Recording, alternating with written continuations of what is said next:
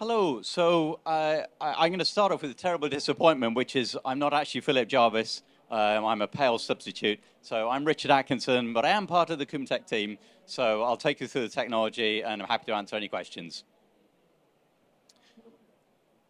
So I don't know if any of you come from the materials or construction or process industries, but a lot of the materials that we use and that you see around you have been washed and therefore dried at some point in their journey. So drying materials is kind of a staple of the industrial world that we live in. So it's out there with pumps and motors. And valves. It's an industrial staple that is done everywhere. So cement, minerals, limestone, sands, these are things that you don't often buy them as a consumer, but it might surprise you to learn that concrete, for example, is the most used material on planet Earth after water. So the quantities of this stuff are gigantic, and most of it's been washed and dried at some point. Now, so drying is universal. The next thing I want you to soak in is drying is really energy intensive. So you know all the stuff that we use energy for. You heat your house, you drive your car, all that kind of thing. Industry has got a whole bunch of processes that are what's called hard to abate. And one of them is drying.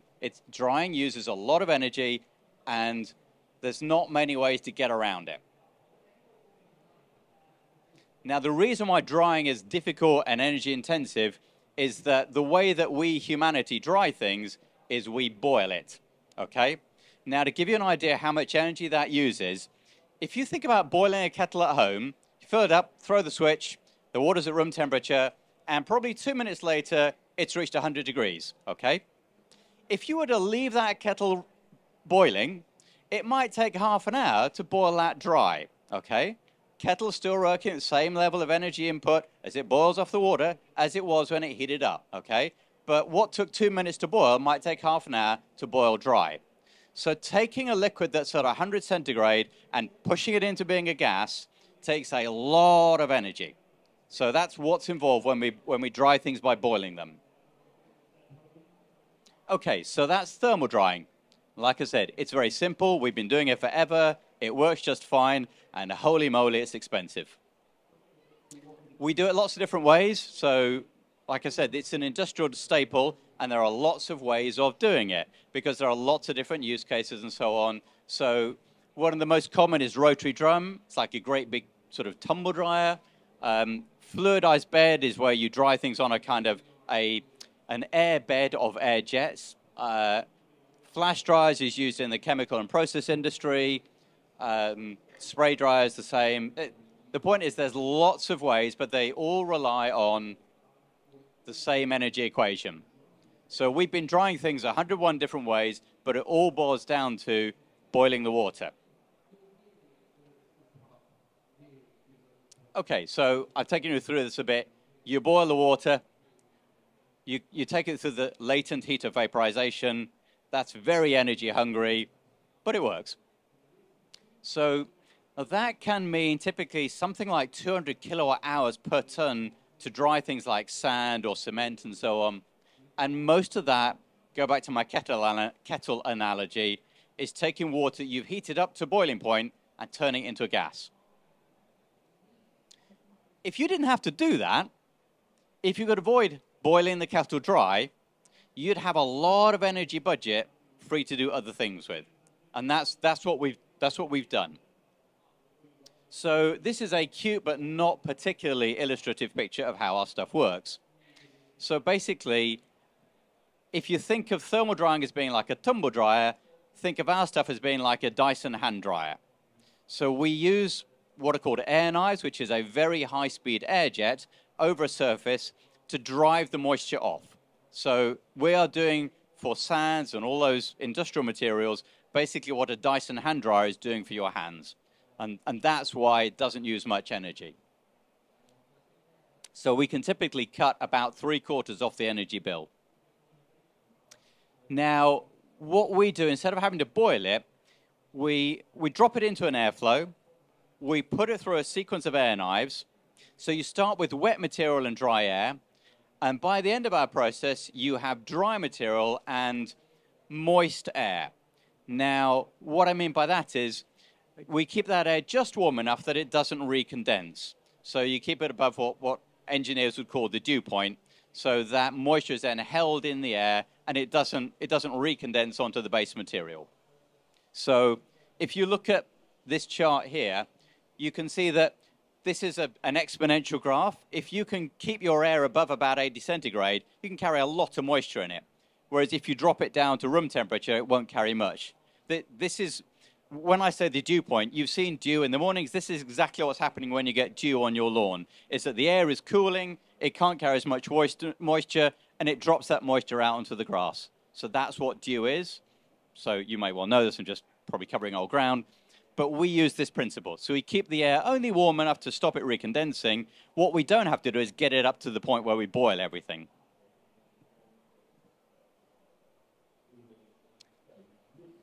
So the commercial case is basically we save a lot of energy. Energy is expensive. More than just being expensive, I think we're moving into a world where energy is difficult. It's volatile. You can't always be sure that you're going to be able to source it when and where you want, in the quantities you want, at a predictable price, and so on. So decoupling from high volume energy supplies is just a sleep well at night thing for a business to do.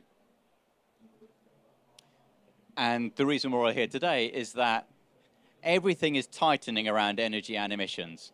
You know, it varies place by place. It may not be happening as fast in some as others, but the direction is only going one way. Now, I live in North America. Even there, where the cost of energy is much lower than here, you go to meetings and everybody understands that this is only moving one way. Even in countries that are energy independent, where energy has historically been cheap, even in those places, nobody is in any doubt about which way this is going as a kind of macro trend.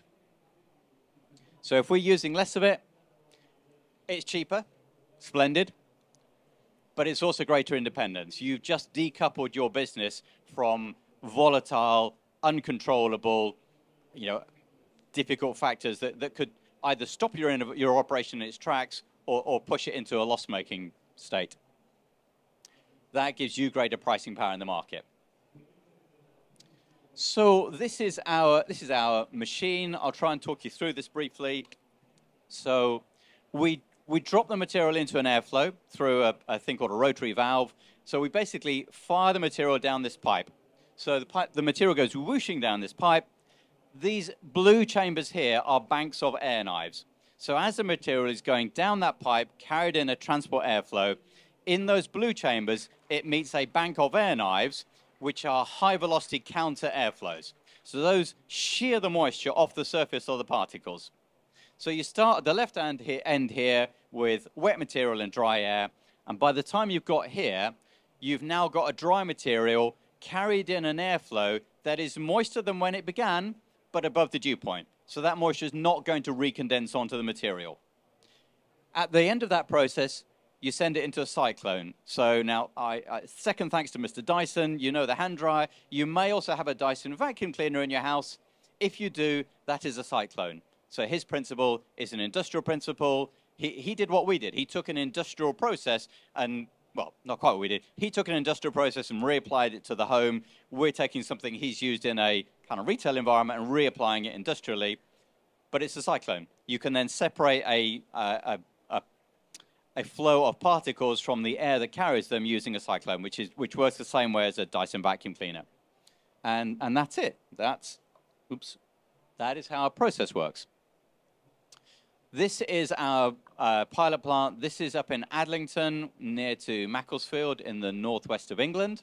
So that's the first unit that we built at a kind of industrial scale. We've now built we've sold two major industrial units. One is currently being commissioned in Australia, where it's being used in a hydrogen, coal to hydrogen program. And the second unit is going in the UK later in this year, where it's being used to dry coal ash, which is used as a substitute in cement.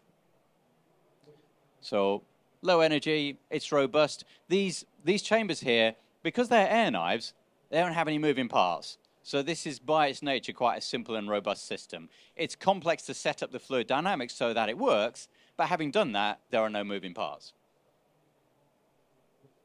So that's kind of a CAD rendition of the process chart that I showed you earlier on. So this here is where the materials are entering the dryer. This is the line down which it flows. These blue pieces are the blue pieces from the chart where the air knives are. And these are the cyclones. Now, these gray shadows here are 40-foot shipping container dimensions.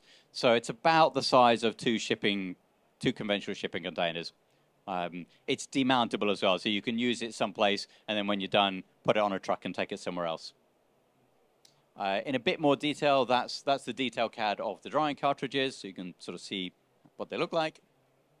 And that's the unit in the metal being built.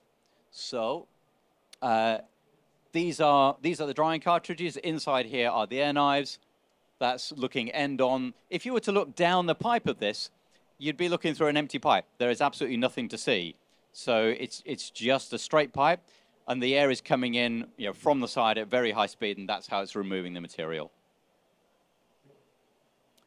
There it is on a truck. That's going on a truck in England, bound for Australia, where it has now arrived. But that you can see, that's the frame to a shipping container dimension that it's built to. Oh, okay, thank you. Yeah, this is the wrap-up slide. So we have an R&D, pilot plant facility in Adlington in the northwest of England.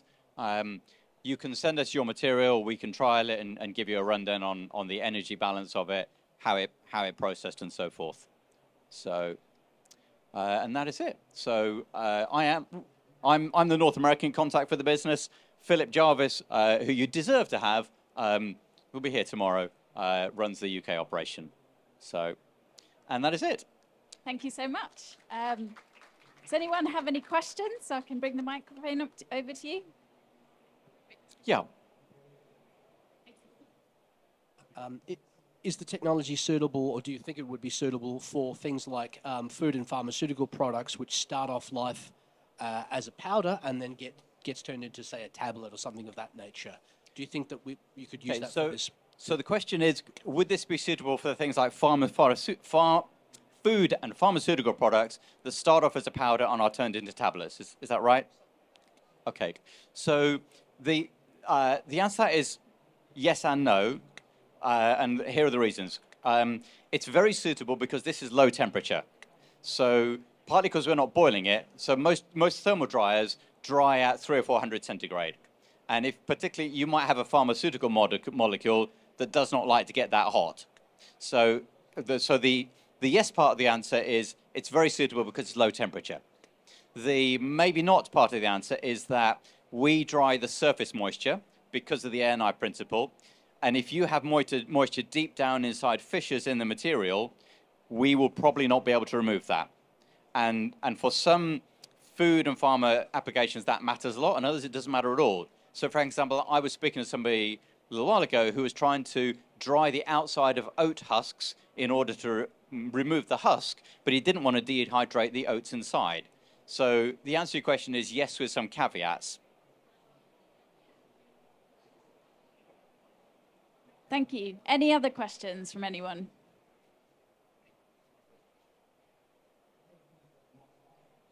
Great. Hi, just looking at the pictures of the dryer that you've got there, is it sort of like a modular system where you can modify the size of it based on what sort of dry substance you need to get to? So the question is it a modular system that you can scale up and down? So is that right? So the answer is yes, exactly so. It is a modular system. And it's an insightful question to ask because most systems, you size them for whatever you're doing, particularly rotary drums. You size them at one size, and it is what it is. This one, you would add more units, or subtract depending on, so that has pros and cons depending, but you are exactly right. It is a modular system.